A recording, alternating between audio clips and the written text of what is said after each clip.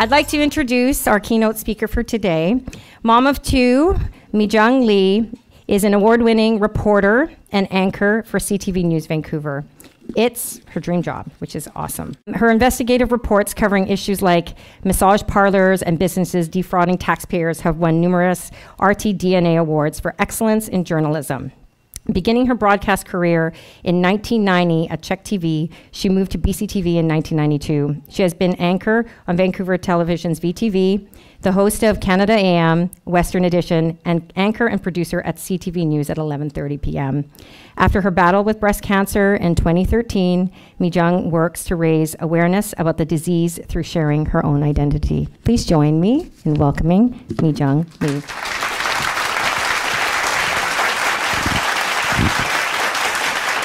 Good morning, everyone. Can you guys hear me okay? I have two teenage boys, aged 15 and 17, and everyone tells me, oh, you know what, it's a lot easier raising boys as teenager than girls. I'm going, okay, show of hands, who thinks it's easier raising boys than girls? Okay. Joanne, my friend Joanne's out here. You've got a boy and a girl. What's easier, raising a boy or a girl? Oh, okay. You know, with girls, I'm told it's the drama, it's the emotional roller coaster, the emotional volatility. But you know, with boys, it can be the opposite, inertia. You know, their days can be just all about monosyllabic answers to every question that you give them. Sometimes it's not even words, it's just 2 letters and a number, like PS4. Sometimes they make me LOL. Other times they make me FOL. Okay, that's a new one. It's freak out loud. But one day stands out in my mind when FOL was absolutely justified. Our oldest son left really early that morning on his bike. It was like 6 a.m. or something, and he had an early class, so we didn't think too much about it.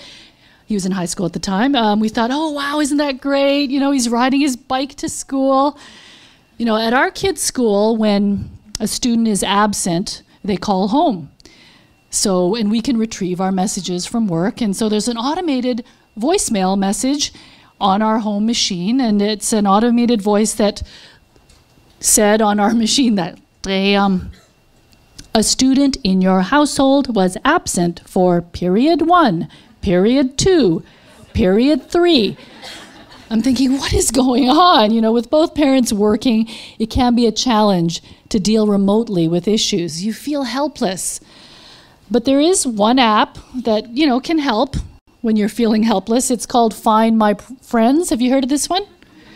It can ease some of the pain. If your kids have an iPhone, you can use GPS to find out exactly where they are. So we did that. So we're looking him up. Sunshine Coast. I'm going, what? The Sunshine Coast? It's a school day, and my teenage son is in Gibson's. Okay. No, he was not abducted. There was no need for an Amber Alert. He went on his own free will with a friend. It was kind of a Ferris Bueller's day off. So you can imagine how furious we were. I thought, how narcissistic of him. But you know, teenagers are narcissistic. That's why they drive around with cars that have N on them, you know? I said, how could we have raised such a self-centered teenager? Later that evening, we sat and talked with him. Well, talked might be a bit of a euphemism. We punished him, and knock on wood, he hasn't pulled that kind of stunt again.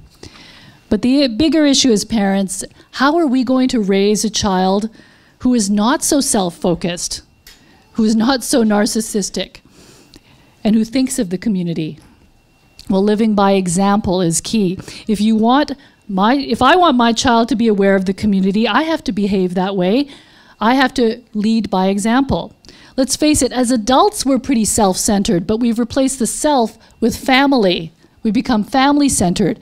And very few of us actually think of the wider community. You know, hitting a like button on Facebook or Instagram does not count for being an agent of change. I mean, voter turnout in BC was 52%. The Vancouver civic election, the voter turnout was 43%. You know, we're a pretty apathetic lot. For the average person, complacency only gets shoved aside when there's a crisis. Now, my job is to interview or tell stories about people who have been shaken out of their normal routines. Sometimes it's a tragedy. One of the toughest things about being a journalist is to interview a grieving parent. I used to feel bad asking. I don't feel so bad now because often in their darkest moments, people want to tell their story. Sometimes in our deepest personal crisis, we feel most connected with our community. When the storm is raging within, we reach out for that life preserver. And sharing one's story allows someone to put their hand out and prevent us from drowning. That's when we really understand community.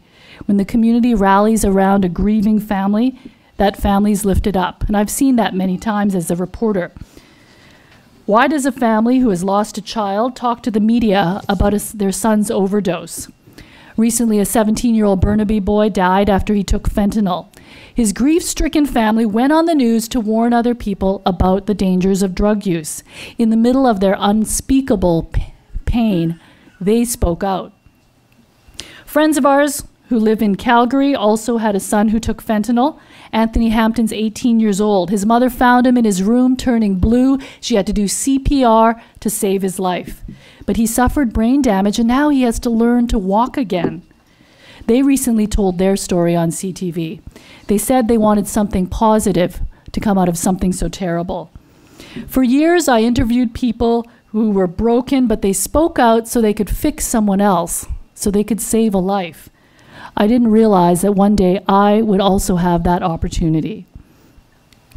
It was a sunny June afternoon 2 years ago, 4 o'clock. A busy CTV newsroom was getting noisier as reporters and writers were getting ready for the show. And I was getting ready to anchor CTV News at 5 that day. Makeup, hair all in place, ready to face the TV world.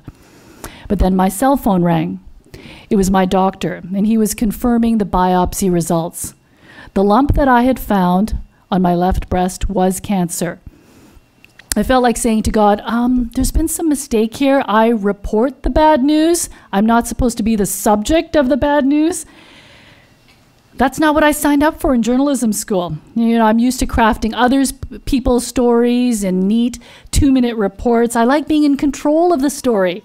Suddenly I was facing the start of my own story and I had no idea what the journey would be, except that it wouldn't be easy and it wouldn't be just 2 minutes.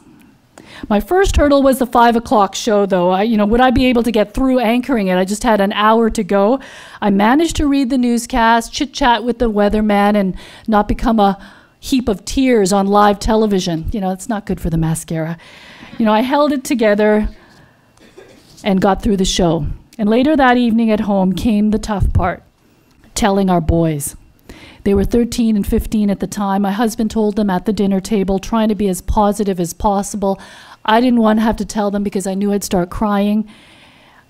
I could see the boys were fighting back the tears. I tried putting my fear in an internal compartment and prayed to God to help me be strong. Friends connected me with other women who had had similar experiences. They generously gave their time to talk to me, and I was touched. I talked with a friend who had gone through breast cancer. She introduced me to another friend. We actually all lived on the same street. I called it my cancer club. It's not a club that anyone wants to join. It sounds pretty depressing, but it was actually such a great source of strength. We talked and walked for hours, and we agreed on a few things. We agreed that doing searches on the internet late at night when you're tired, bad idea. Don't do it, okay? We agreed it was not a good idea to read obituaries. We shared funny books and encouraged each other with cup half full stories. There were plenty of decisions to make. Would I get a lumpectomy or a mastectomy? I decided for the lumpectomy, removing the lump from your breast and hopefully getting all the cancer out. Now, lying on the hospital bed, being wheeled into the operating room, I was terrified, but I was trying to channel my inner Angelina Jolie. How does she make it look so easy? She's an actress. That's her job to look glamorous, though. But what about us mere mortals? Looking at myself in the mirror post-surgery, covered in bandages, glamorous was not a word that came to mind. I was relieved, though, to hear it was stage 1. The cancer had not spread to the lymph nodes. The bad news, there were still some precancerous cells left in the breast tissue. I had another date with my surgeon, another lumpectomy. I'm thinking, I can't afford that much more shrinkage here. You know, what am I going to be left with after this? I was praying that this would be the end of my surgery. I didn't want to rack up any more frequent flyer points at Mount St. Joseph's Hospital. Unfortunately, I had the surgery though, but my pathology report showed still some more cancerous cells left in the tissue. Okay, it was time to wave the white towel and go ahead with the mastectomy, removing all the breast tissue and then having reconstruction. More decisions to make. What kind of reconstruction? My plastic surgeon said one option is you take fat from one part of your body, like the abdomen, and you rebuild your breast with that fat. What? Move fat from your belly and add it to your breast? Why had I not heard of this before? I mean, I told my friends about this. They were all like clamoring to donate their fat. I said, think of the potential here. I could just see the headline, live fat transplant, helps breast cancer patient. You know, the potential is huge here. But anyways, in the end, that was not the option that was the best for me. Getting an implant was the better option for me and new lefty, as I call it. But you know, a question really bothered me. I was getting regular mammograms. Why didn't my cancer show up in the mammogram? Then I learned I was pretty dense. Some of my friends here, I don't know, they might agree with that. No, my doctors were not trying to insult my mental sharpness. It was a fact about my breast tissue. Having dense tissue puts you at a greater risk for breast cancer. I didn't know that. Women with dense breast tissue have double jeopardy. They have a greater risk of having cancer. Whoopsie, not that one yet. They have a greater risk of having cancer and are less likely to have the cancer show up on the mammogram. Dense boobs are dangerous boobs. A mammogram is not enough. The cancer shows up as white on the x-ray, but so does dense tissue. So hard to see a snowball in a snowstorm. 40% of women have dense tissue. Now, how many women here know about the issue of dense breasts? Not that many, you know, and I didn't really know about it until I had the breast cancer. Why are we told about dense breasts? This was my aha moment. I said, this is the story I need to tell. This is the message that could save lives. Let me tell you about a Connecticut educator. Her name is Nancy Capello. She dutifully did her breast self-exams, got her annual mammograms. They all came back normal. But then 6 weeks after her mammogram, her doctor found a ridge on her breast. He said, get another mammogram, but also get an ultrasound. The mammogram didn't show anything, but the ultrasound did. She had stage 3C breast cancer. The cancer had spread to 13 lymph nodes. Nancy Capello endured a mastectomy, reconstruction, 8 chemotherapy treatments, 24 radiation treatments. That was in 2004. Then she started asking questions. Why had my mammogram failed me? It was the first time that she was told that she had dense breast tissue and about how mammograms can miss the cancer.